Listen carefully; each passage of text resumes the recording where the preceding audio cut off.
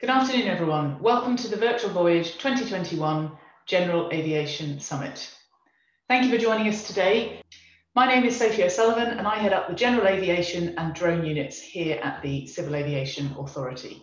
And this is actually quite unusual for us to broadcast content in this way from the CAA. So please do bear with us this afternoon. But if everything goes as planned, we should be delivering you a series of presentations and topics that we hope you find both interesting and relevant. We had planned to do these roadshows live. We were going to go out across the UK and deliver a number of these, but unfortunately, due to the COVID pandemic, we've needed to move them online. That means some of the things you'll see today, like myself and my co-host, will be coming to you live, and some of the things will be pre-recorded. So why are we here today? As you know, next Monday, on the 29th of March, there's going to be an easing of some of the COVID lockdown restrictions. This means that for most of us, we'll be able to see a return to GA solo flying, which I know many of you are really looking forward to. We therefore thought this would be a really good time to bring together some content on how we as a community can facilitate that return to flying in the safest way possible. So we're going to look at things like human factors, just culture. We're going to show you some checklists we recommend. We're going to show you some case studies, all of the content that we hope will be helpful in trying to ensure the safest return to flying possible. We're also going to look at the future of aviation. So we're going to share some content with you on the Innovation Hub from the CAA. We're going to talk to you about what we're doing around electronic conspicuity, and we have an address from the Aviation Minister. At the end of the presentation, we're then going to talk to you about the GA Change programme that we're running this financial year and all of the elements that we're going to incorporate into that after our consultation with you. And we will conclude with a section on licensing because we've had a lot of questions on that topic.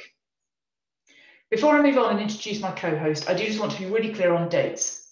Next Monday, the 29th of March, is an easing of the rules, so there'll be a return to solo GA flying. So that can be by yourself, with your household, or with your bubble. It's then in 2 weeks' time, on the 12th of April, that you'll be able to go flying with an instructor. So there's a 2-week gap there and 2 key dates for us in the GA community. As with all things COVID, things can change, so please do make sure to check the latest guidance from DFT before taking any flights. So today I'm joined by my co-host, Neil Wimbolt. Neil runs the GA Change programme within the General Aviation Unit at the Civil Aviation Authority. Welcome, Neil, and thank you for joining us today. Thank you, Sophie. It's a pleasure to be here and good afternoon, everyone. As Sophie said, my role in the CAA's General Aviation Unit is the GA Change Programme Lead, and later on I'm going to talk much more about that. But for now, I want to introduce a topic very close to my heart as a currently very frustrated GA pilot, and that's the return to flying, or more specifically, the safe return to flying. So at the CAA, we are obviously very concerned and focused on ensuring the return to flying is done as safely as possible. And underpinning all of this are our top 3 priority considerations: human factors, just culture, and open reporting. These have shaped and helped inform our plans for getting it back into the air safely. So what we've done to support this safe return to flying is we've undertaken a number of safety activities and put out a number of publications from the CAA. We've held some COVID recovery workshops with key GA stakeholders and membership organisations. We had our last one of those yesterday. We've produced a number of videos and podcasts, and we've also taken part in a number of GA safety evenings. In addition, we have an ex-military jet forum, which we planned for next month. So we've got a number of events and publications there. We've also updated and refreshed our Skyway code. That's now on its 3rd version, and we released that on the 12th of March. If you don't have access to that, we'll be sending around details after the podcast and how you can get that in the post-event pack. Looking forward to the weekend, we also got a special edition of the Clued Up magazine, which is all about return to flying. So we've brought together all of the resources that we think will help facilitate a safe return to the air, and that will all be in one magazine. We're going to print 10,000 copies of that, so some of you will get a hard copy, and we're also going to release a digital publication, so you'll be able to get that as a digital PDF and be able to interact with the links on there. Finally, we're also going to be updating our safety sense leaflets, and we hope to release those to the community soon. Before we move on, I do just want to mention Skywise. Skywise is a platform that you can access for free. There's a free subscription to it, and it's our one-stop shop for all of the updates that we are providing from the CAA. So whether that's safety alerts, whether it's consultations, rule changes, airspace amendments, they are all on there. And if you haven't signed up for that, we will give you details of how to register in the post-virtual voyage pack. Thanks, Sophie. So, as I highlighted earlier, human factors is one of our top 3 priorities, which we focus on heavily within our work at the GAU. Now, I'm as keen as anyone to get back in the air, but I know that there are many things I need to consider before I strap the aircraft onto my back and head out into the wild blue yonder. Not all of them are directly related to flying, but can have a serious impact on my flying ability. So I know I need to just stop, think, and make sure I don't overlook them. Here, we've pulled together a quick animation on some of the items that people should be thinking about when returning to the air. Since COVID-19 reached Britain a year ago and lockdowns have been in place, pilots have been unable to fly and aircraft have been sat stationary for extended periods. When preparing for your first flight after lockdown, consider the following points and reminders. When did you last fly? Are your skills up to scratch? Consider taking your first flight with an instructor or discussing scenarios with them beforehand and what you would do if they occurred. Is your map still in date? Should you go flying with someone else on your first flight? They can provide support, encouragement and help spot traffic. Don't be afraid to ask for help. D&D is always ready to assist. Conduct a thorough check of the aircraft, paying close attention to wildlife, for example, insects in the pitot intake or nests under the cowling. Has the aircraft been knocked while it's been in the hangar? Is the fuel in the tank still usable? If it's been standing for a long time, it may have degraded. This will affect the aircraft's performance. If it smells or looks different to normal, consider changing the tanks. Is your maintenance on the aircraft up to date? Check if there have been any operational changes to taxiways, for example, to keep parked aircraft. If flying from a grass strip, it may not have been cut for a significant time. Ensure you factor long grass into your performance calculations as it could drastically increase takeoff distance. Check that your airfield or the one you may be planning to visit is actually open and operating. Is your flight bag prepared? Do you still have your extra pair of flying glasses in there? Are your ratings and medical valid? Do you need to take disinfectant or hand sanitizer to clean the cockpit? The facilities at the airfield may not be open and available. Make sure your electronic devices are fully charged and software has been updated. Remind yourself how to use your moving map equipment. You may expect little commercial traffic at the moment, but refresh yourself on the rules. Be aware that less commercial traffic may mean more direct routings and within other classes of airspace. Air traffic control will also be out of practice or even not on duty. Where you may have advisories or support, ATCOs may be unavailable or not so quick to spot when you may be getting into trouble. Planning your routes and identifying areas of potential trouble should be part of briefings, even if it would appear to be an easy day. Make sure you give yourself time to plan your route, check for any changes to charts, and ensure you are aware of any known infringement hotspots. Are you feeling well? This question is more important now than ever. There is a risk you could be spreading a virus that you may not think you have. Use the I'm Safe mnemonic to check in with yourself. Illness, medication, stress, alcohol, fatigue, eating. Consider spending extra time running through the emergencies before you head off and know which checklists to use and where to find them. Pay close attention to NOTAMs. There may be unfamiliar drone-related activity transporting COVID medical supplies. Check the weather, remind yourself of where you would go as a backup and what you would do if you inadvertently entered cloud. Consider the services you wish to use during the flight and expect that ANSPs will have reduced capacity. Think about using frequency monitoring codes and listening in if you don't wish to receive a service. Pay attention to operational surfaces.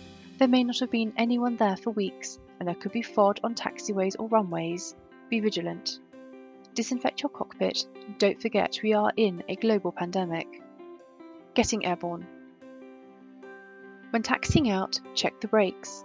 If they haven't been used in a while, they may not be as effective until they've been used a number of times. Keep your first few flights simple. Allow yourself time to get back up to your previous flying standard without extra pressure. Consider taking the aircraft on a short local A to A flight before the first cross-country. Don't be afraid to ask for help. D&D is always ready to assist. The situation with COVID-19 is always evolving, and it is important to keep up to date with government guidance by checking the relevant .gov web pages. Look to your associations, your flying clubs and schools too. They are experts and are there to keep you informed and above all safe. Remember, if you're not flying with an instructor and you don't feel up to scratch with your abilities, don't fly. So are you sharing and learning with your community and helping everybody else to stay safe? It's never too late to learn from your mistakes, and that's the key message we want to get across with this next bit of content. We're going to share a real life example of where human factors outside of flying can have an impact on flying abilities and your capacity to properly understand and manage the situations we can find ourselves in.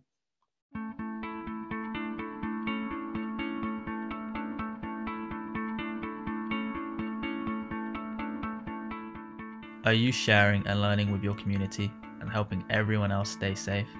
It's never too late to learn from mistakes.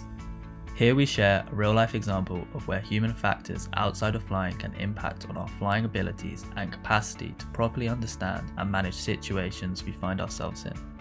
It was a bright day with 4 octus of cumulus cloud at 2,500 feet and visibility beyond 10 kilometres. I was planning a day out with my partner, flying from Lyon-Solent to Popham Airfield. I was busy before I left the house, and in my hurry I forgot to add my headset to my flight bag. I borrowed a club headset instead, and because it was a busy day, all of the good ones had been taken.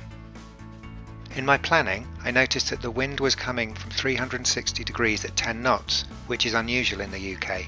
Nonetheless, I factored this in. I planned on navigating around Southampton CTA and getting a basic service from Farnborough. Readability was 5 from the tower, but when I started taxiing I noticed that every time I made a radio call, a high-pitched sound rang through the headphones, and it was intense enough to make any radio call uncomfortable. Once I was airborne, Farnborough was very busy. I tried to make a few calls but realised someone else had beaten me to it each time. So I stopped trying to get a service early on and accepted that I'd just listen in on frequency instead. I did not use a frequency monitoring code. The rest of the flight passed without incident. On the return leg, I had already decided that I would make as few calls as possible due to the high-pitched noise, and accepted I wouldn't be getting a service. The flight was quite a bit bumpier than the first leg, and my passenger was a bit nervous.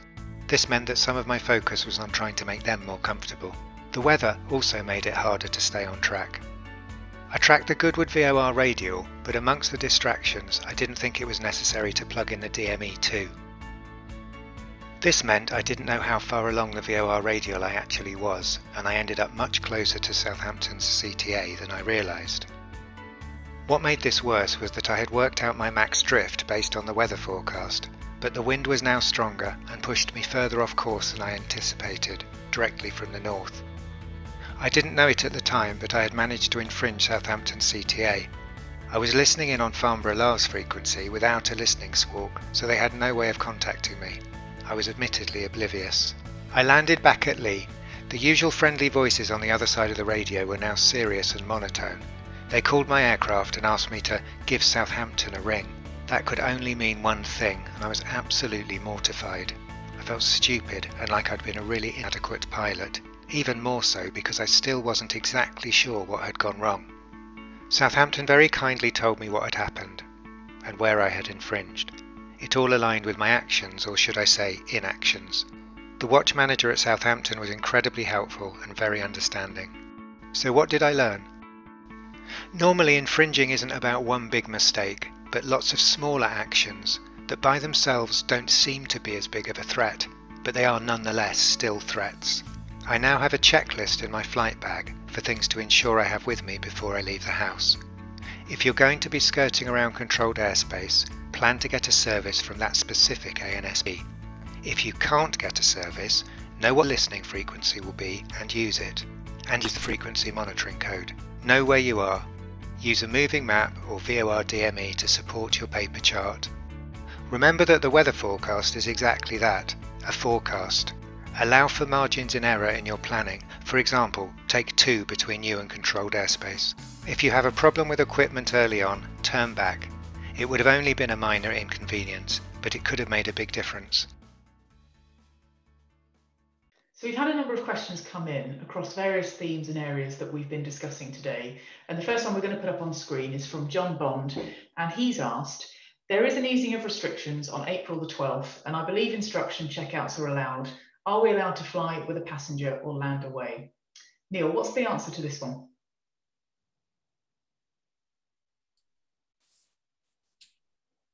Thanks, Sophie, and thanks, John, for the great question. Okay, so the simple fact is that DFT own the guidance here, and the GA roadmap out of lockdown is on the gov.uk website. I checked it last night, and you can simply find it by Googling gov.uk GA guidance. However, we will be supplying all the useful links in our post-roadshow pack. Please treat the DFT guidance as the single version of the truth, and hopefully it should answer all your questions.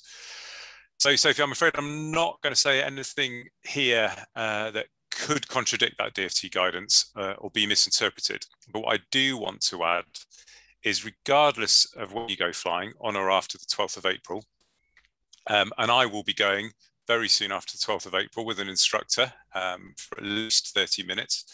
I just want everyone to not forget the 90-day rule. So 3 takeoff, 3 as manipulator of the controls of the same type or class in the preceding 90 days prior to carrying passengers. This, of course, can be done with an instructor in the aircraft. And if you're flying on a national license, then you can, of course, undertake these 3 takeoffs and 3 landings with a passenger, as long as they are a qualified pilot. We've had another question, Sophie, as well. This one from Jim Downey up on the screen now. He asks, it's been a very difficult, it has been very difficult to maintain currency over the last 12 months.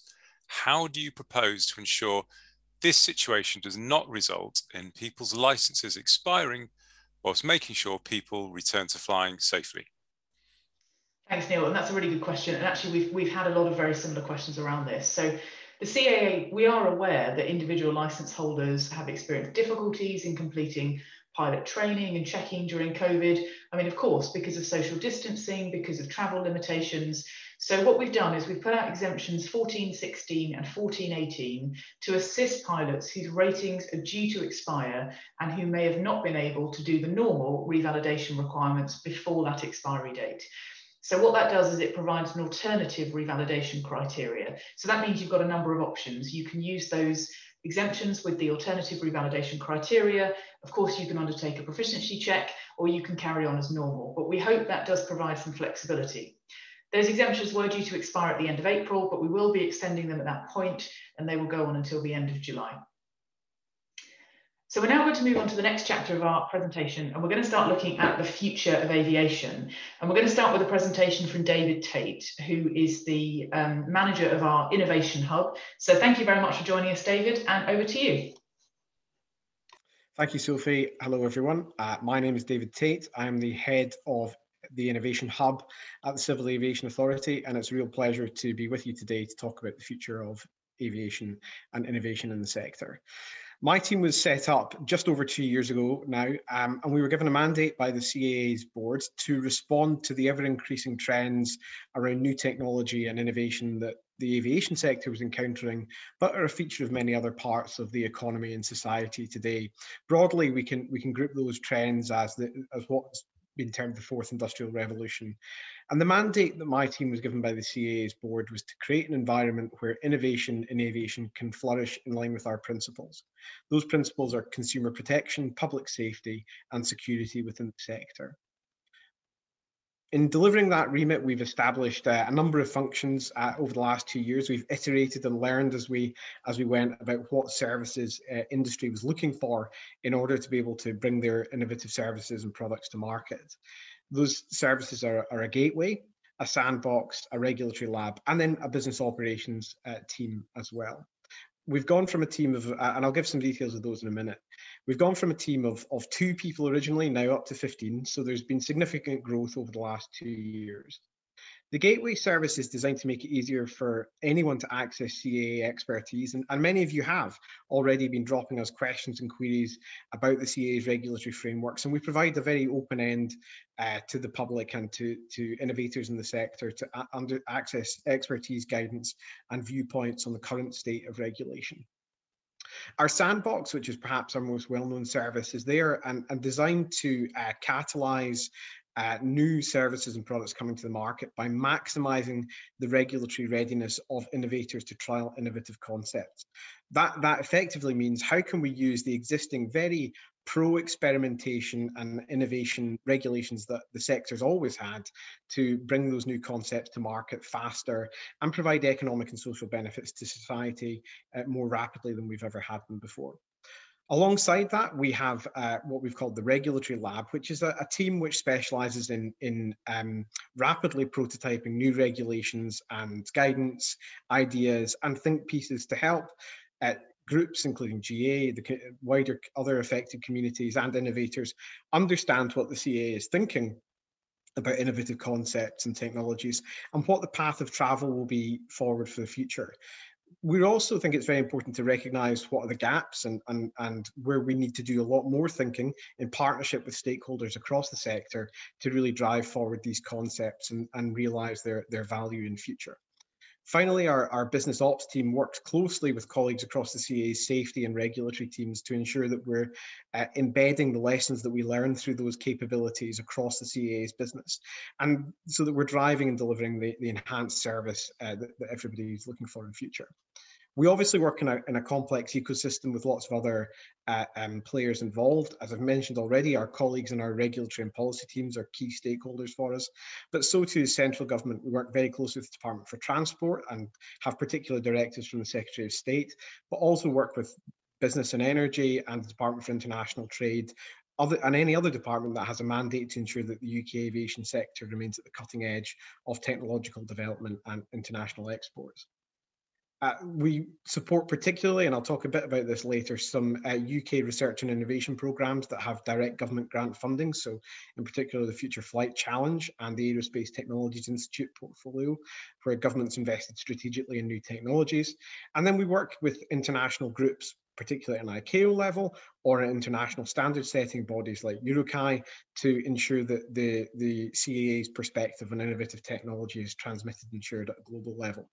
And then finally, we also work closely with partners at industry associations and communities like yourself to talk about and have a discussion around how these new technologies will play a role in the landscape for the future. Most importantly, what we've tried to develop within our having established a team is that we take a collaborative approach to regulatory innovation. And what you can see on the screen here is a pathway for one of the key technologies that we've been looking at over the last 2 years. And I'm sure the concepts that I'm going to be talking about are familiar to many of you. We identified through our engagement with our regulatory teams who are responsible for the oversight of the growing drones market, that technologies such as detect and avoid technologies were coming to them to consider how we could help grow the potential market for beyond visual line of sight drone operations.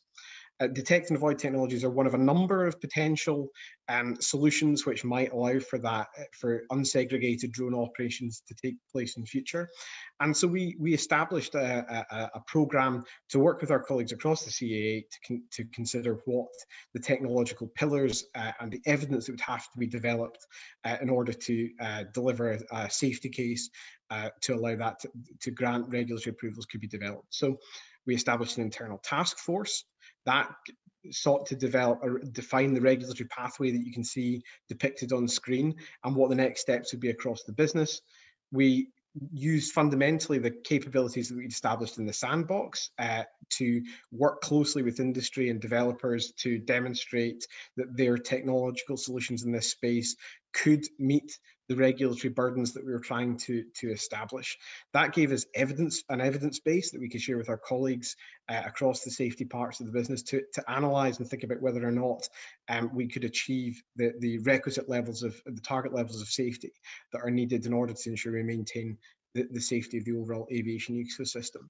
And that, as you can see, that's working along a pathway towards the development of a detect and avoid system for non-segregated BV loss round about the early part of 2020. And at that point, we started iterating on our sandbox in order to have some new technology demonstrators working specifically on that pillar. Now, as we've gone along that, we've developed a number of CAA publications. They're developed by our regulatory lab, and we do that in consultation with our colleagues across the safety parts of the business. So while we're generating new thinking and evidence from our sandbox tasks, we're bringing along our regulatory colleagues at the same time and publishing for the benefit of the sector all of the insights that we're gathering as we go through that process. So that includes developing toolkits like the evidence matrix and the additions to CAP 1861 on how these technologies can be safely operated within an ecosystem. So that gives you an idea of that collaborative approach that we've tried to take over the last 2 years. We found it to be very effective. We've had a number of companies now graduate from our sandbox and who have who've started to get those first regular approvals for operations out within non-segregated space in a beyond visual line of sight context. So we found that this has been very effective. That regulatory sandbox capacity that I talked about has really proven to be very effective in responding in a rapid way to challenges as they emerge.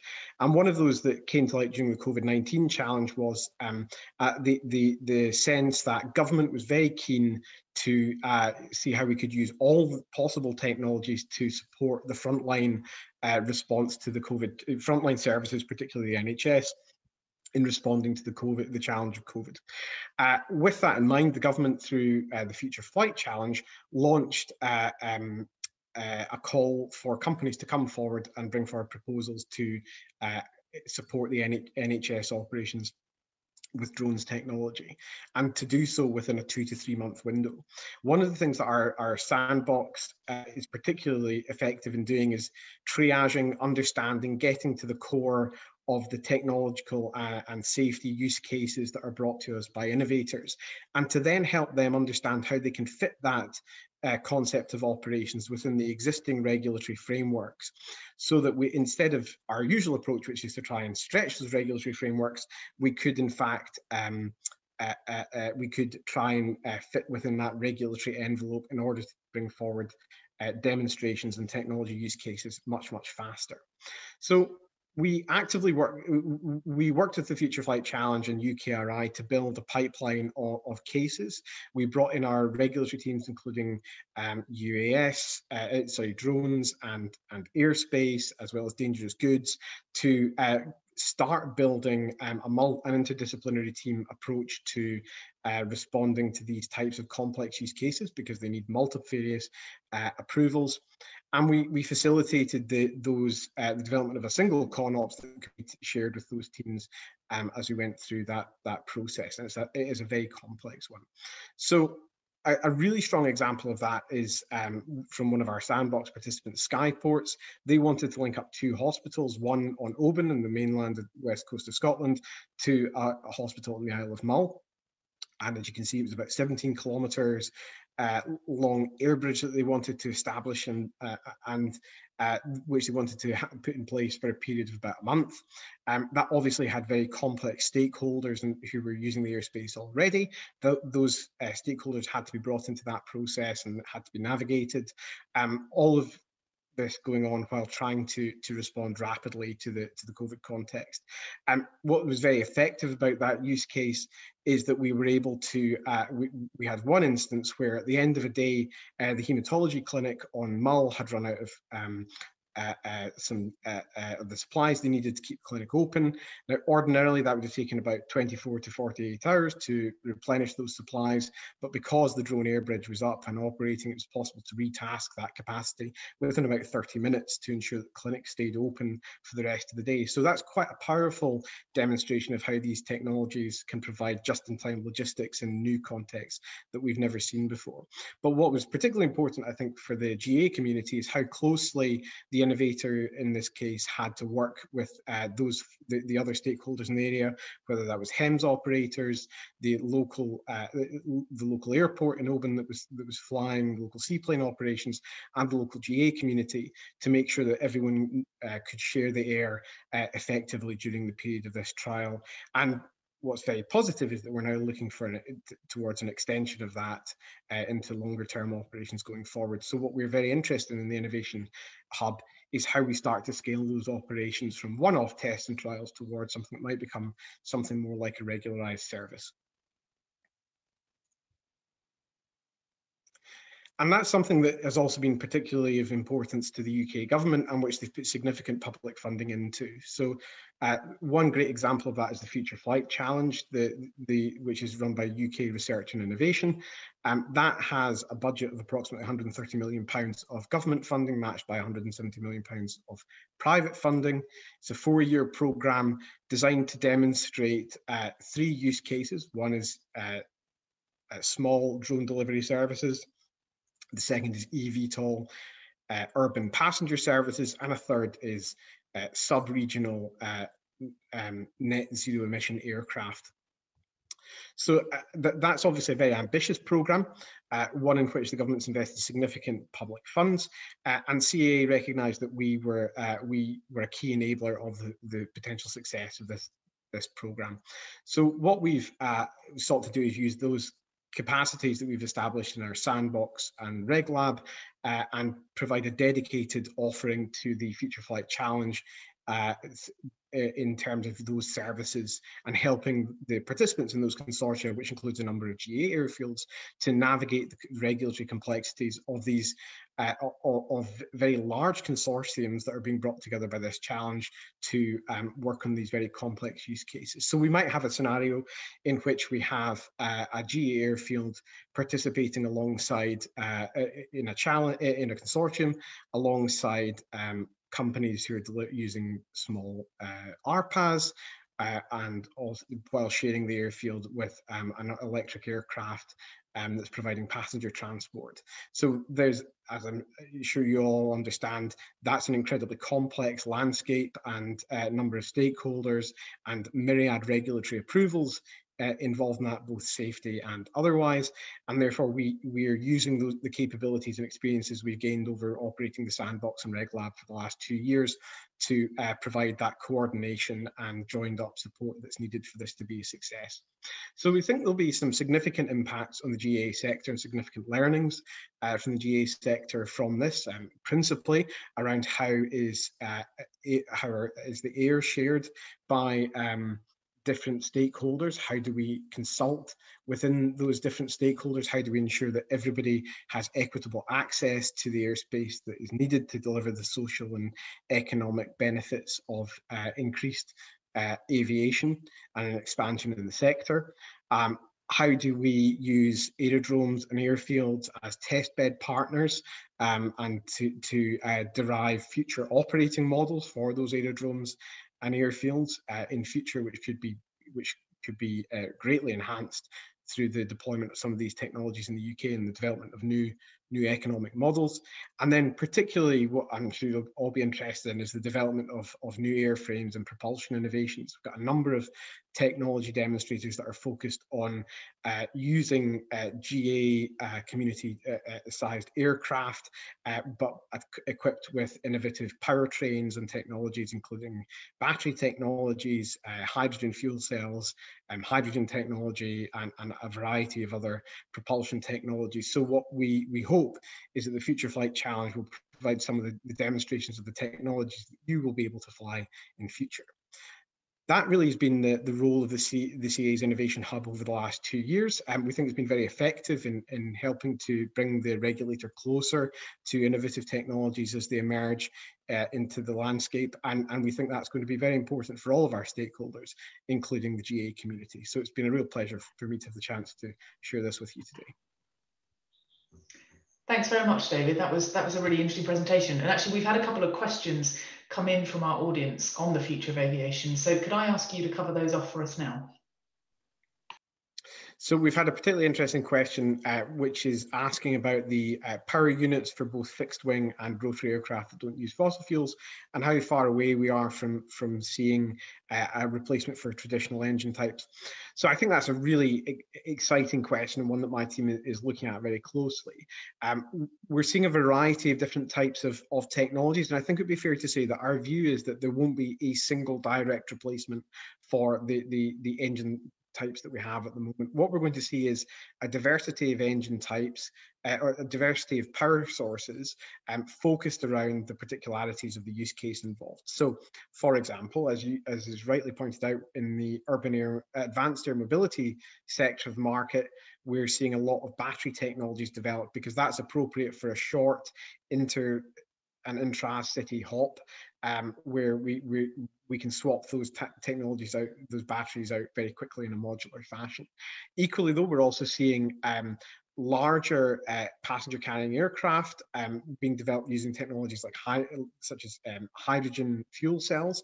And in the UK, we've had one very exciting demonstration of that already by a company called Zero Avia, which has been flying out of Cranfield Aerodrome, and flying on a Cessna Caravan, so a GA-sized aircraft, and that's got a hydrogen powertrain within it already. So we've seen some very interesting developments there.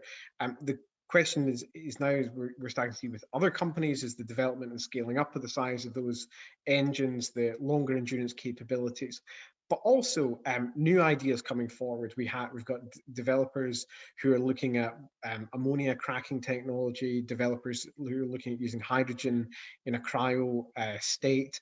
So there's a huge diversity of power plants and powertrain technologies being looked at the moment, with a view to coming forward in the next couple of years. So I think it's a very exciting time, and it's going to be extremely, I think, helpful in helping aviation generally, but also the GA sector in achieving the carbon and net zero reduction targets that the UK government is ambitiously adopting at the moment. The second question that we've had relates to a post-Brexit era and what can we do with the regulation and certification of new developments to allow new low-carbon options for aviation. Again, I think that's a great question. We do have some, as I said, very ambitious targets from the UK government coming in the year of COP26 for the aviation sector as a whole, and those are undoubtedly shared by the GA community. We are testing and trialing a lot of these new technologies, as I said. I think the Future Flight Challenge, with significant government support behind it, is going to be demonstrating a lot of those, and that's giving us, as the regulator, a chance to really to be in on the ground floor and learn in partnership with the developers of these new technologies about what the regulatory frameworks and certification frameworks need to be for these new technologies in order to allow that safe transition away from the existing models of aviation that we have at the moment. So it isn't necessarily, I think, entirely linked to Brexit. I think all regulators, including our colleagues at EASA, are going through the same transition process, and many of those forces are even more powerful and profound than Brexit. But we need to be working closely with industry to understand the nature of the technology, and that's the most fundamental thing that we can be doing as a regulator at present. Great, thanks, David. We've also had quite a few questions come in from our audience looking at the nature of GA airspace, and as David mentioned in his presentation, looking at how the users of this airspace are changing as the technology develops. So in response to those questions, we've invited Alex Coleman to share an update on the work that's being done on airspace planning and to cover off some of those questions that we've had. Alex, over to you. Thank you very, very much. Hello, everyone.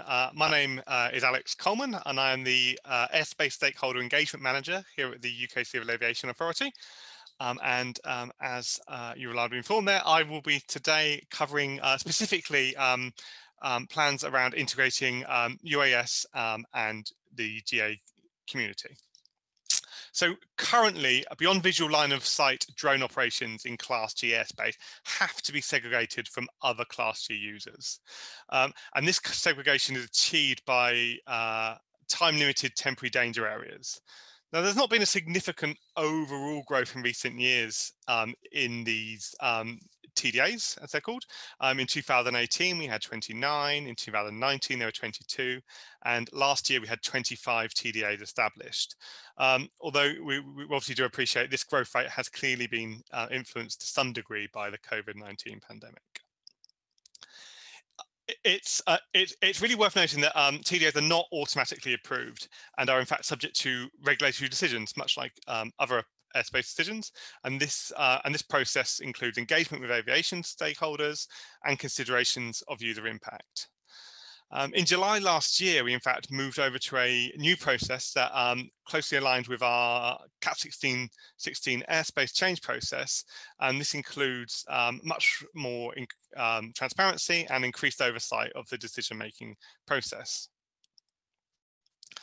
Now, the CAA clearly has a requirement to consider all airspace users' needs, and it also needs to provide a path for industry development. However, this also has to be balanced against existing airspace user needs. And this is something we very much do take into account with all our airspace change process decisions.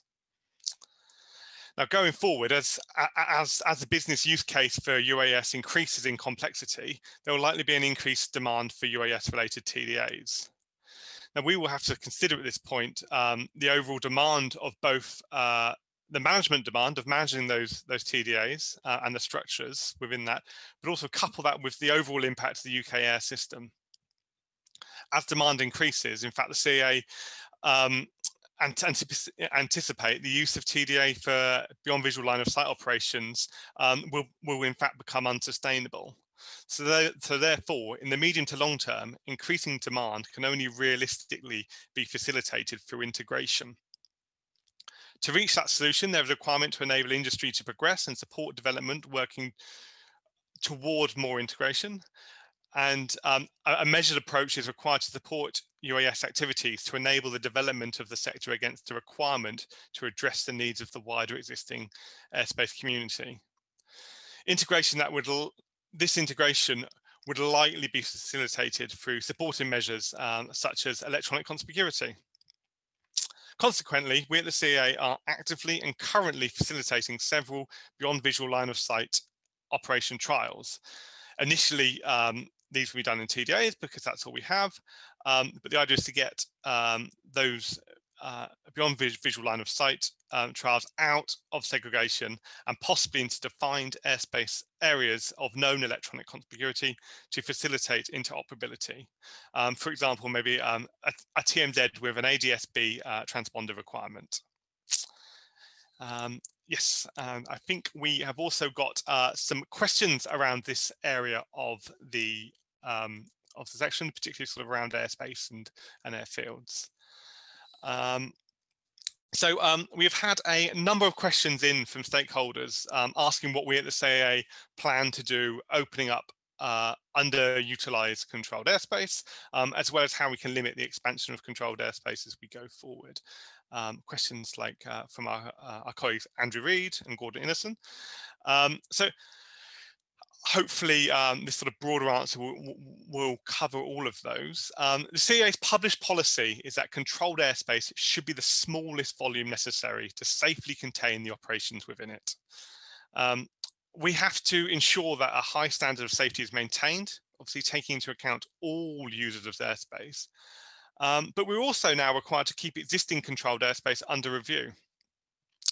This review this new responsibility is discharged through the airspace classification review process, which came into effect in at the beginning of December last year, actually. As a volume of airspace comes up for review, the new airspace classification review team, which is responsible for this new process, will look at a wide range of metrics, including surrounding Class T activity, and make a determination on whether or not the classification needs to be adjusted. We've also received an interesting question from Gordon Innocent, and he's interested to know what the CAA's plans are about becoming more actively involved in the planning proposal process, with the aim to sort of help airfields from being used for future housing developments. And here, the CAA's airfield advisory team are the people who can assist, the AAT. Now, they've been recently established. They are a non-regulatory team which has been set up to support GA specifically. The AAT provide advice on a wide range of operational matters, as well as planning and development issues that threaten the GA sector. In addition, the AAT advises government on issues and trends that are impacting the sector, with the overall aim and objective of helping UK GA to thrive. Now, the AAT is also able to provide advice and technical support to local planning authorities as well, and can play a part in sort of pulling together the local plan, etc. So the good thing is all GA aerodromes can engage with the CAA's airfield advisory team. That's both large and small, as well as licensed and unlicensed. And we really would recommend any GA airfield who are keen to engage with them do get in contact with them. And the final question I've been given is from Jay Pye. And whilst the majority of this was covered in my slide, I believe, he's interested to understand a little bit more about the CAA's views on what he's classifying the airspace grab, largely for drone use. So, as I said earlier, currently beyond visual line of sight drone operations in Class G have to be segregated from Class 2 users, and our current solution for this segregation is through the temporary danger areas. Now, as I said earlier, we consider, given the likely increase in requests for beyond visual line of sight drones in Class G, the use of TDAs will be self-limiting, as the airspace regulation utilization team, the team that that looks after this, the work they have to do to deconflict the two sections as far as practicable from one another, and other Class G activity will ultimately mean the TDA approach for beyond visual line of sight drones is likely to become unsustainable. As I said, we're already actively and currently working on trials to get them out of this segregation and possibly into new areas of airspace of known electronic conspicuity to facilitate interoperability. And this is where the TMZ example with an ADS-B transponder requirement I mentioned earlier comes into place. Those are all the questions I've got. Thank you very, very much. Thank you, Alex. That was really helpful and great we were able to answer those questions coming in from our audience as well. So now I'm going to hand over to Marcos, who is going to bring us the next instalment of our future aviation chapters. So Marcos, thank you for joining us, and over to you. Many thanks, Sophie. Hello, everyone. My name is Marcos Kallias, and I work within the Future Airspace team of the CAA. We are responsible for electronic conspicuity related policy, and today I will be giving you a brief overview of what is electronic conspicuity, why is the CAA exploring the specific field, the considerations for an EC strategy, a quick update on an EC rebate scheme, and finally a poll to gauge your views towards EC that will be presented by my colleague Colin Chesterton. So, first things first, what is EC? Electronic conspicuity is an umbrella term for a range of technologies that can help airspace users to be more aware of other aircraft in the same airspace. EC, in essence, turns see and avoid to see, be seen and avoid. We've listed here some of the most used technologies for EC, such as ADS-B, FLARM and Pilot Aware. Moving on to the question of why the CAA is allocating resources for the exploration of EC. The AMS, airspace modernisation strategy, that is, which contains a roadmap of advancing the current state of airspace, includes EC as one of the key enablers. EC has three main objectives. First, to enable the ongoing modernisation of UK airspace by providing a better picture of the sky at any given point in time. Then, help to mitigate the risk of mid-air collisions in Class Gulf and reduce the potential of infringements into controlled airspace. And lastly, to enable the safe and efficient integration of beyond visual line of sight operations. In order to achieve these objectives, the CAA is aiming to draft a comprehensive strategy, and there are various elements and interdependencies that we need to consider. Obviously, as a safety regulator, we need to maintain at least the current safety standards. This should still be the case when new entrants such as remoted piloted aircraft systems enter the airspace. There's a need to enable maximum accessibility for all while reducing airspace segregation. Then we need to enable the UK to become a market leader for aviation innovation and allow new entrants to easily integrate. Given the current state of airspace congestion around parts of the UK, an EC strategy should be able to contribute to airspace efficiency and reduce traffic choke points. We need to enable a competitive market that delivers a range of innovative solutions by using proportionate regulation. And lastly, there are technical considerations that need to be factored in, such as the scope includes all users and provides a solution for manual and autonomous operation. There needs to be minimum levels of emitted information by these devices.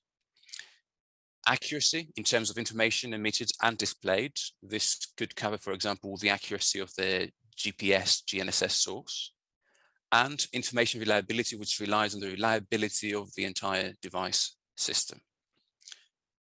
Finally, I would like to talk to you about the EC rebate scheme, which kicked off in October 2020 and will now be extended until September 2021. The scheme covers a range of EC devices, and the rebate covers 50% of the cost up to £250. Eligibility criteria and further details can be found on the CAA website. I will now pass you over to Sophie. Thank you very much for your time. Thank you, Marcus. That was great. And I do encourage all of you to look at the rebate scheme because, as Marcus says, that has been extended. And that's a great opportunity for all of us to get some of the devices that are available. So we're going to move on now to a presentation from the Minister for Aviation, Maritime and Security, Robert Courts MP. Is going to bring an address about the future of GA in the UK. Thank you, Sophie. And thank you for inviting me to speak at this roadshow event. It is a pleasure to be able to engage with so many of you across the general aviation sector. And I'm very pleased to have the opportunity to set out the government's ambitious vision for that general aviation sector. There's no denying that the last 12 months have been very difficult and that the aviation sector continues to suffer globally. But with vaccinations being rolled out both within the UK and beyond, I very much hope that we will all be able to return to the skies safely soon. Now, as many of you will know, the government has a hugely ambitious vision for general aviation in the UK. Simply put, we want the UK to be the best place in the world for aviation, and there is no doubt in my mind that this starts at the grassroots. It provides the entry point for careers in aviation as pilots, engineers, scientists and other highly skilled professionals, and we want to make sure we continue to inspire the next generation of aviation professionals. It's also crucial that we protect, enhance and support innovation in general aviation infrastructure. The network of airfields is a critical national asset, providing crucial connectivity and offering the potential for dynamic and innovative businesses to grow and to flourish. Airfields also play a vital role in acting as testbeds to aid the development of new innovations in aviation technology, which will ultimately support an innovative and environmentally sustainable sector. But what steps are we taking to achieve this vision? We need a long-term programme of work to achieve our goals. And this spring, we will publish our GA roadmap, which will set out the actions in more detail. We're continuing to work closely with many stakeholders on a number of priority areas, such as protecting airfields, airspace, promoting skills, technology and innovation, and proportionate regulation and safety. I see regular and meaningful engagement with the CAA and the sector as a key priority. And we're not starting from scratch. We've made great progress in recent years following the last General Aviation Red Tape Challenge, and I'm grateful to all the work of the CAA's General Aviation Unit in taking forward many initiatives on the back of that consultation. In the last year, we've also seen the launch of two exciting new schemes: the Airfield Development Advisory Fund and the Electronic Conspicuity Rebate Scheme, which I announced recently has been extended. And I hope some of you joining us today have been able to benefit from those two projects. We've also appointed our General Aviation Advocate, Phil Dunnington. I know Phil wants us to get out to meet many more of you in person by this point, but I hope many of you will have the chance to engage closely with Phil over the next 18 months. Now, of course, there is much more to be done, and our GA roadmap will clearly set out a series of projects we will take forward over the next 12 to 18 months to deliver a real step change for general aviation. My number one priority will remain supporting the recovery of the sector from COVID-19 and continuing to provide as much clarity as possible to the sector through dedicated general aviation guidance. I'm also determined that we should be ambitious in seizing all the opportunities that have arisen following our departure from EASA. We will be working closely with the CAA to identify the priority areas we can take forward, carefully considering the responses that you've provided to the recent consultation. Now, airspace reform will also remain a high priority, and I want to ensure an efficient, safe, interoperable and integrated airspace for all users. I'm looking closely at options to increase GA representation and engagement in airspace change proposals. And I will also be continuing to work to support the uptake of electronic conspicuity, as well as to support the CAA accelerating the delivery of GNSS approaches. Both of these projects will help support a sustainable and, importantly, a safe GA sector. Now, for some time now, I have been personally committed to championing the strong and active movement in the UK for historic aviation. Pre-pandemic, the UK air display scene and the museum static scene were flourishing. More air shows were taking place in the UK every year than in the rest of Europe combined.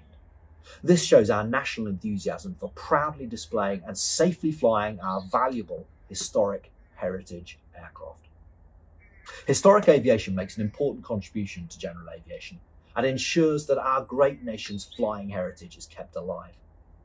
And that is why the DFT will be looking closely at this area to ensure that historic aviation continues to thrive in the future.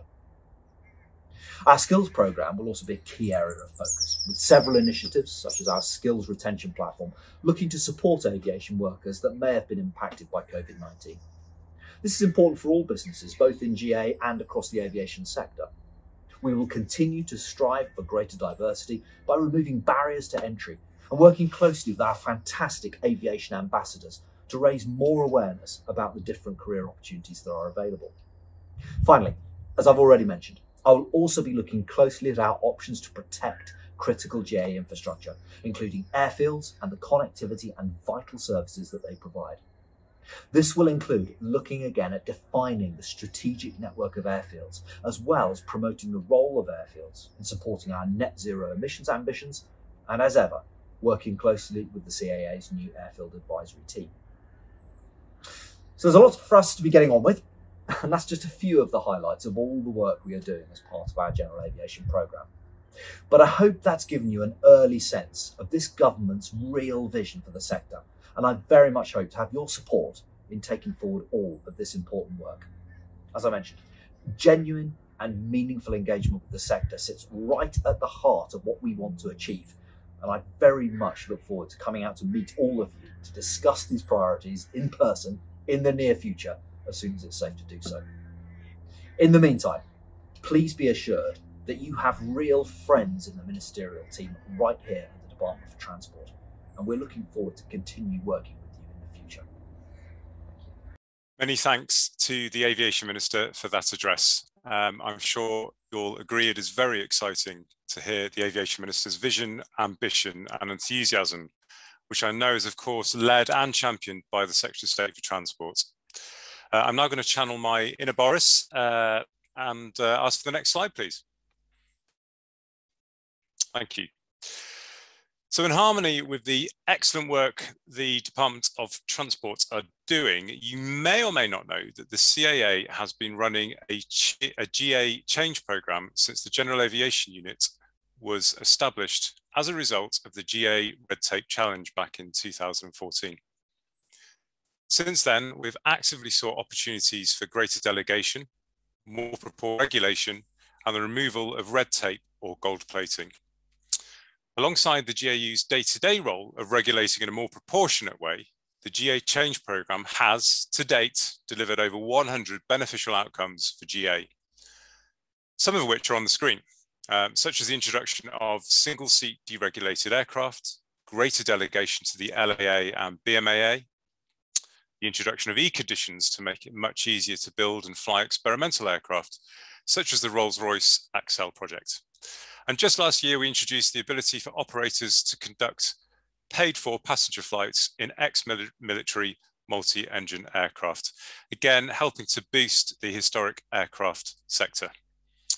And amongst many other initiatives, the programme also delivered the Skyway Code, which has, of course, just been updated to version 3, as Sophie mentioned earlier. We're all passionate about GA in the General Aviation Unit, and mostly all aviators or engineers ourselves. We're continuously looking for opportunities to improve the sector. And to that end, we ran a consultation towards the end of last year, seeking out opportunities for more benefits now we have left EASA, plus also seeking opportunities in the way that we can work better with the sector. Have the next slide, please. Thank you.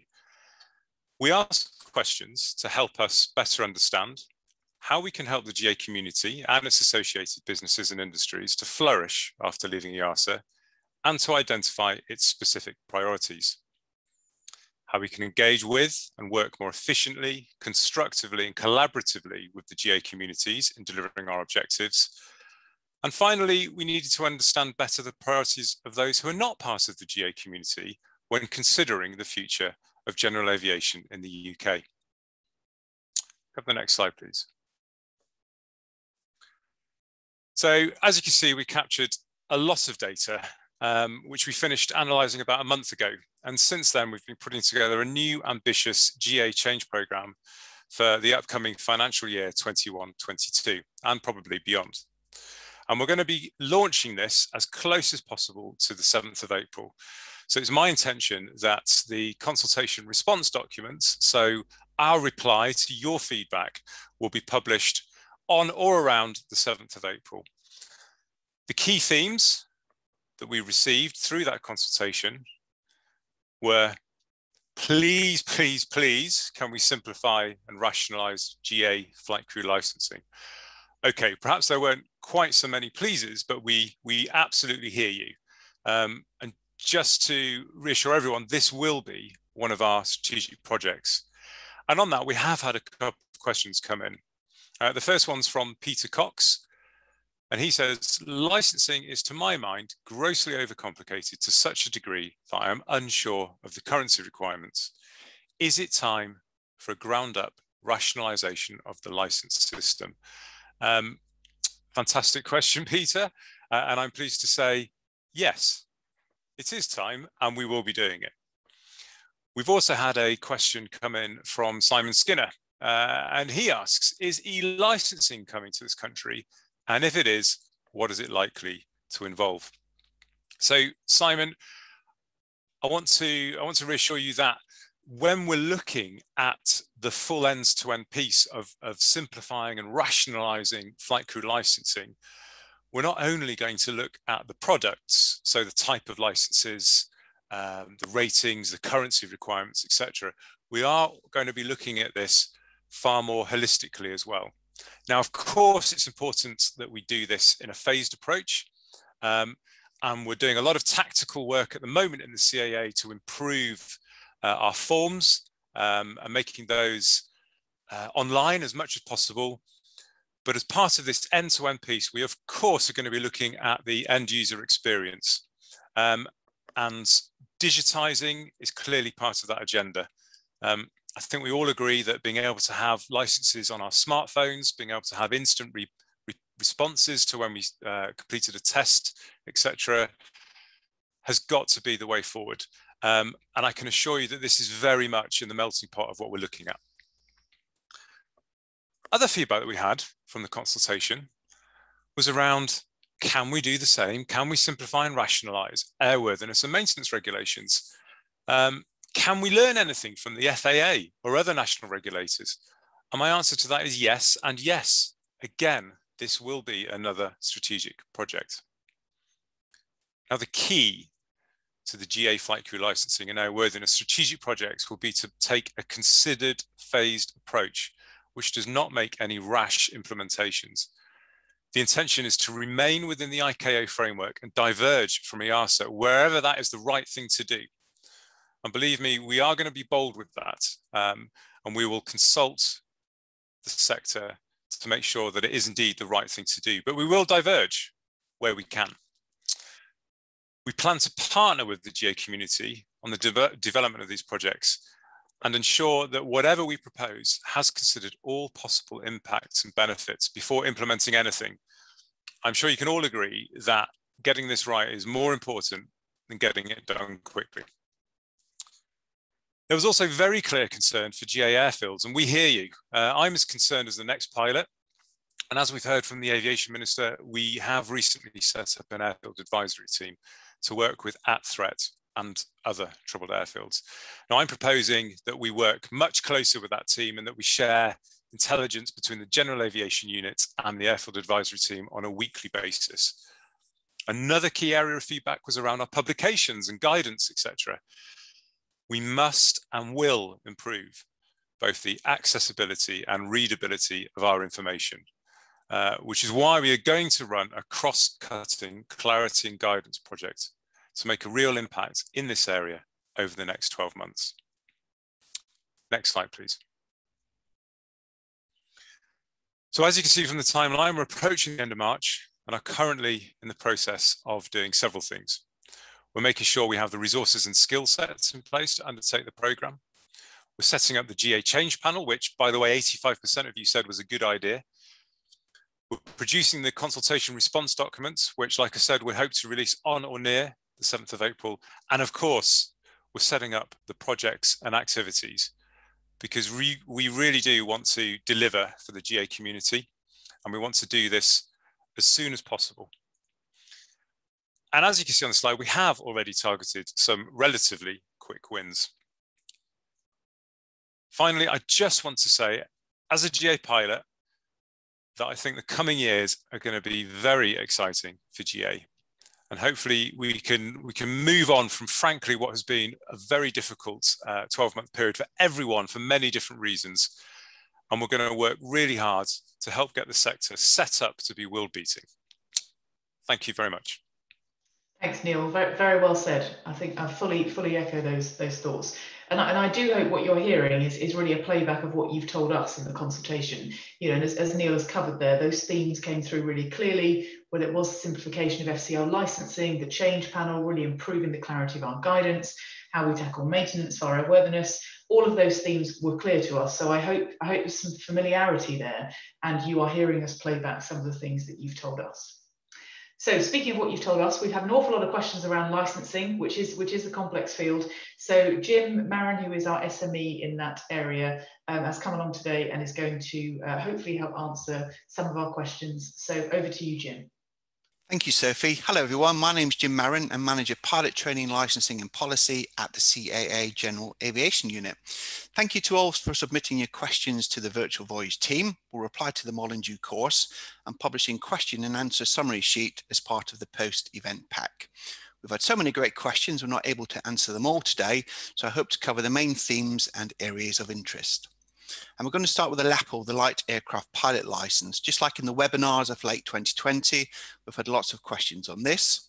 So just to remind you, it now is a third country license. It does not conform to standard PPL ICAO Annex, and therefore we refer to it as a sub-ICAO license. And currently, there's no mutual recognition of pilot licenses between the UK, EU and EASA. So this means LAPL use outside the UK is very limited. And to explain that in detail, we've got an excellent summary sheet for the LAPL on the CAA microsite site under private pilot. That's been produced with expert input from our colleagues at AOPA and DFT. So if you've got a LAPL and you haven't read this already, I strongly recommend you go and do this, because a lot of the questions that were getting asked are covered off in this summary sheet. So in 2021, my team has spent a lot of the time writing exemptions and COVID recovery support. So it's been a very busy and challenging period. So I'll give you a summary of exemptions that we have in place and what's coming. And as a reminder, an exemption is not an easy thing to do because we're legally flexing the law. So we'll start with 1471. That's now been published. And this enables limited use of national pilot licenses with Part 21 aeroplanes and touring motor gliders. We recognise this as a limited offering, and that's due to the legal constraints of an exemption. And this will be in place until there's a permanent change in the law, which our colleagues at DFT are working on, and they aim to do that before summer of 2021. And the good news is, when the law is changed, it will be less restrictive than the exemption. As part of COVID recovery then, we've got two exemptions. We've got 1416 and 1418, which cover revalidation by experience. They will be extended consecutively until the end of July 2021, and we believe that will help in the recovery, enable pilots where they can to revalidate by experience rather than undertaking a proficiency check. To support balloon and sailplane pilots, we've got another exemption which should be available in the next couple of weeks, and that's extending the license conversion period for BFCL and SFCL until the 8th of December 2021. Other things that are going on, well, we still have the UK-EU transition period microsite up and running, and there's lots of really good information on there, so I would encourage you to read that. Skyway Code version 3, that's available free of charge on the CAA website. Again, I'd encourage you all to read that before we return to flying. Some really useful and pragmatic information in there about operating safely in a very user-friendly style. And finally, we really do recognise this has been an exceptionally difficult period for GA, so we wish you all safe and successful return to the skies shortly. And my top tip is, before you go, check your licence, rating and medical, and if in at all doubt, go and talk to and fly with an instructor before flying solo. Thank you. Thank you, Jim. Very well put. And thank you to everybody for attending today. We are conscious we've covered a lot of information. We hope we've given you some good safety information to really encourage that safe return to flying. We hope you've now got a good understanding of what our Innovation Hub is doing at the CAA. We've given you some key information on electronic conspicuity, and we've seen your feed in and feedback to that, which is really going to help us. So thank you very much for the contribution there. We've heard from our Aviation Minister and just how supportive our government is of GA, which I think is fantastic for us in the sector. We've heard from Neil about the future of our change programme and what we're planning to do there. And hopefully Jim has answered some of your questions about licensing at the end today. So we're going to produce a playback video, and that will be on the CAA's YouTube video, and that will be available from the beginning of April. And we're also going to send around a post-roadshow pack, and that will have all the links to the presentations and to some of the things I've mentioned today, like the Skyway Code and the Clued Up magazine. So thank you very much for joining us, and we wish you a really safe return to flying next week, and we wish you all well.